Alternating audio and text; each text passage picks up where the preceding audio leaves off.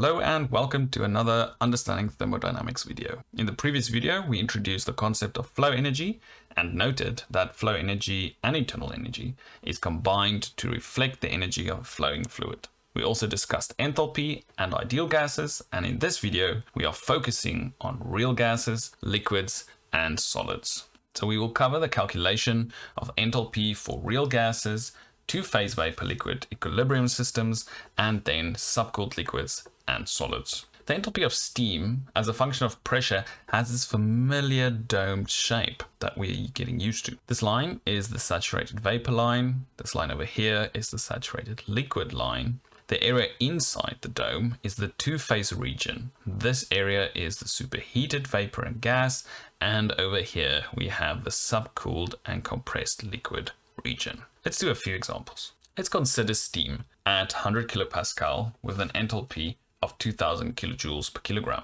We need to determine the outstanding properties. We first need to determine the phase. Is it superheated, two-phase, or a compressed liquid? When we plot the state of our system on the pressure enthalpy diagram as the one you've seen in the previous slide, it is clear that it lies inside the dome and is therefore a two-phase mixture. We can also determine the phase by looking at the tabulated values on the saturated water pressure table. And at 100 kilopascal, the enthalpy of saturated liquid was 417.51 kilojoules per kilogram, and the enthalpy of saturated vapor is 2675 kilojoules per kilogram. The enthalpy of our system is between these two values and therefore is a mixture of vapor and liquid. For a two-phase mixture, the temperature is the saturation temperature at 100 kilopascal, which is 99.61 degrees Celsius. In order to determine the value of specific volume, we need the value of X, also known as the quality. Let's see how this is done.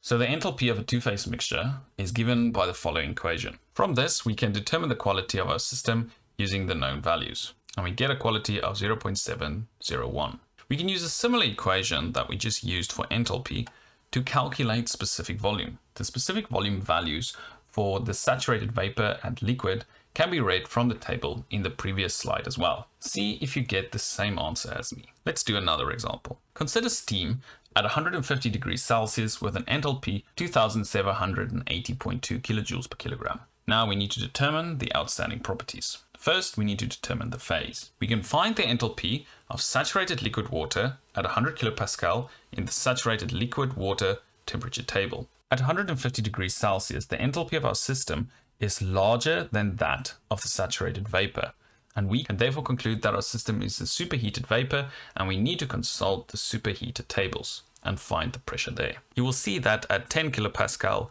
and 150 degrees, the enthalpy of steam is 2783 kilojoules per kilogram, which is too large. We will also see that at 50 kilopascal and 150 degrees, our enthalpy is exactly the same as that shown on the table. And we can say that the pressure is thus 50 kilopascal. In general, it may be necessary to interpolate between these different pressure values to find the value that you're looking for. Let's do another example. Consider steam at 1000 kilopascal and 50 degrees. Determine the outstanding properties. Now, first again, we need to determine the phase. On the saturated water pressure table shown, we can see that the saturation temperature of water at 1000 kilopascal is 179.88 degrees Celsius. From the saturated water temperature table, which is not shown here, we can find the saturation pressure of water at 50 degrees Celsius is 12.35 kilopascal. This is also evident in the pressure temperature phase diagram, where we can see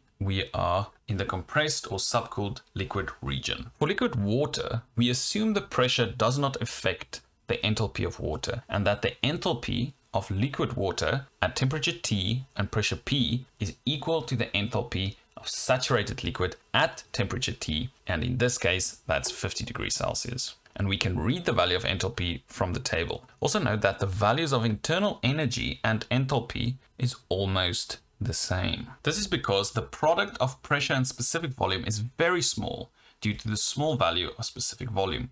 And we usually assume that for liquids, enthalpy and internal energy have the same magnitude. The implication of this assumption will become clear in the next slide. When working with subcooled liquids, for instance domestic water and solids, it is often convenient and sufficiently accurate to assume that delta U equals delta H equals Cp delta T. The values for solids and liquids can be found in tables such as the one shown here. And for liquid water, we use a value of 4.18 for the specific heat. So in summary, the diagram of enthalpy as a function of pressure or temperature has that familiar domed shape. We can draw a freehand sketch of this dome or use the tables to determine the phase. And for a subcooled liquid, we assume that enthalpy at a certain temperature and pressure equals the saturated liquid enthalpy at that given temperature. For solids and liquids, the value of specific volume is small, and we usually assume that numerical values of enthalpy